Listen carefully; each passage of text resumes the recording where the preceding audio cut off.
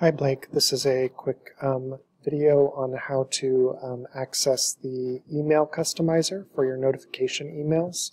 So you'll just come right here to WooCommerce and right down here to this email customizer option.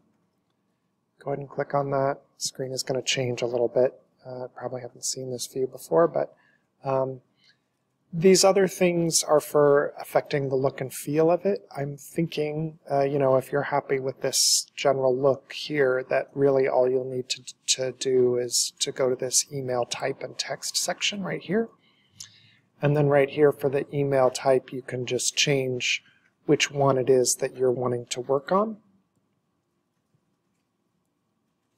And then, here's your subject line, here's your body text right here. So these I think you're probably familiar with, but these are merge tags so that you don't have to type in the name on every single thing, or on some of them it's going to put the order number that'll automatically inject in there.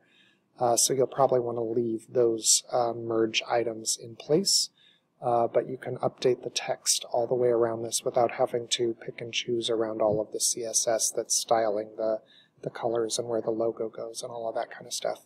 Let me know if you have any questions. You will need to, after you make the changes here, hit save on that in order to get that to take effect. Thanks so much.